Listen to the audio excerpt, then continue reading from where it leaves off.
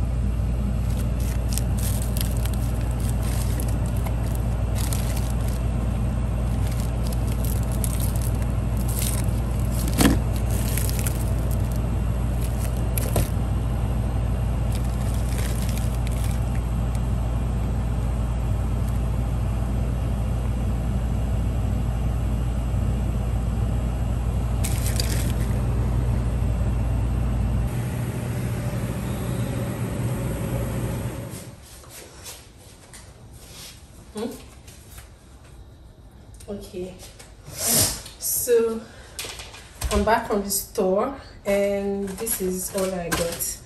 I actually remembered one thing that I forgot, and that was Gary. I wanted to buy both white and yellow Gary. But this is my list. Guess how much all of this is.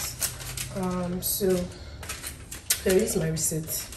Everything is $217 $68. It's pretty much a lot. Like we have shaki, both frozen and dried leaf of uziza. Sorry, I usually put uziza in my egusi. It gives it one kind of taste like that I like. I bought they just have the Nigerian. I mean, they have tomato paste in Walmart, like the Oyinbo tomato paste, but I like cooking with some of this just to have that taste of home. This is big geisha. Sometimes I like putting it in my spaghetti. This is $11. Oh my god, this is $11 for the two of them. So it means that one is $11, maybe two of them is $22. I'm obviously not going to buy this again because it's too pricey when I can get tomato paste from Walmart for like less than $2. So I'm not going to get this again. Sorry, one is actually two of them are actually $11. That was a mistake. Two of these is $7.98, so it means that one is about $4. This I bought 2 sets of plantain.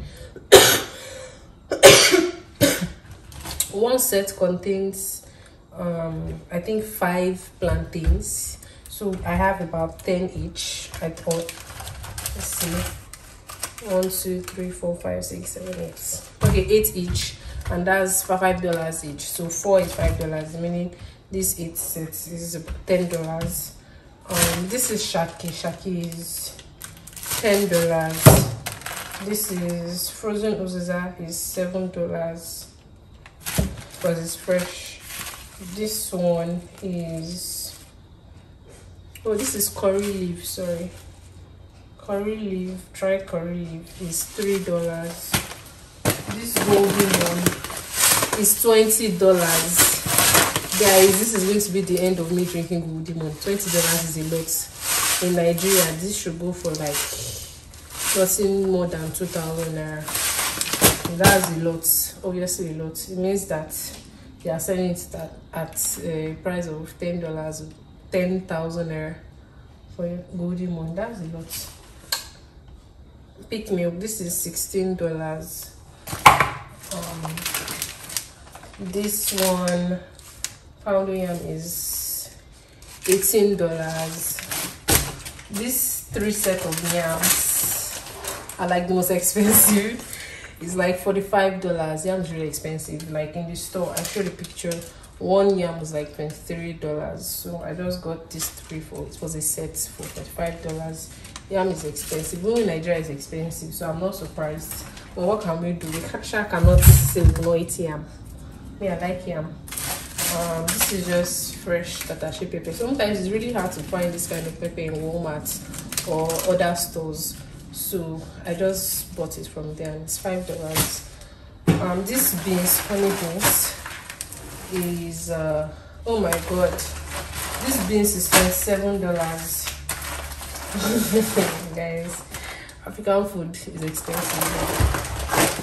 Then this rice is $17. Actually, I think that okay, I have, this is pomo. Pomo is $10.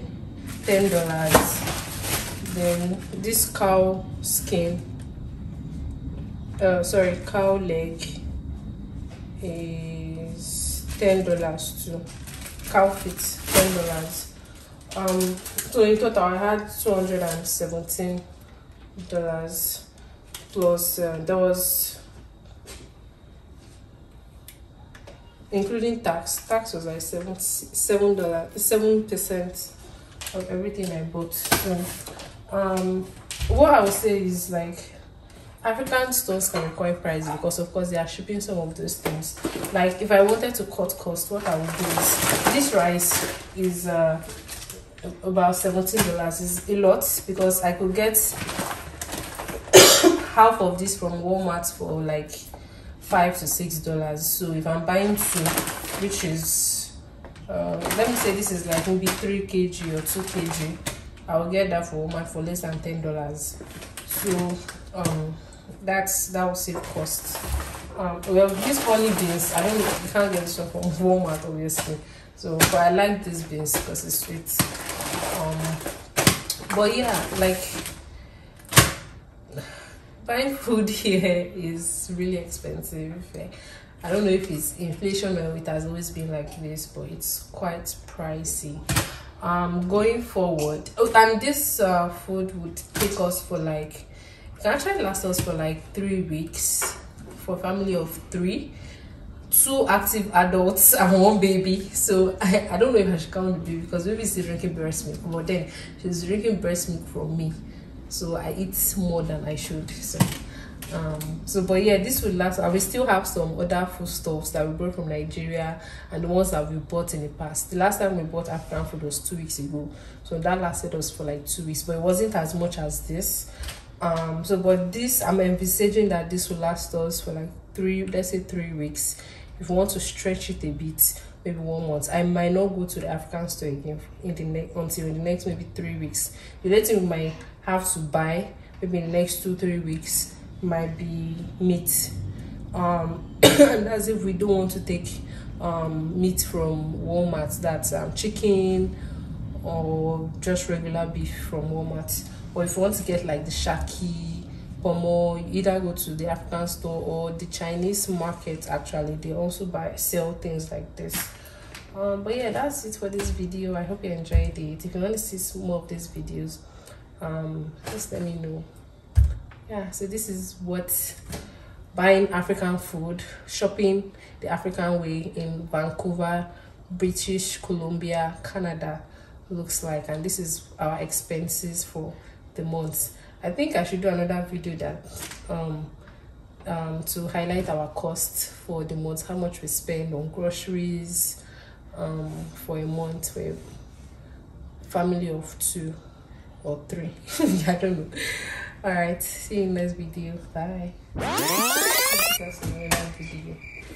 Hey guys, the cameraman and the camera girl.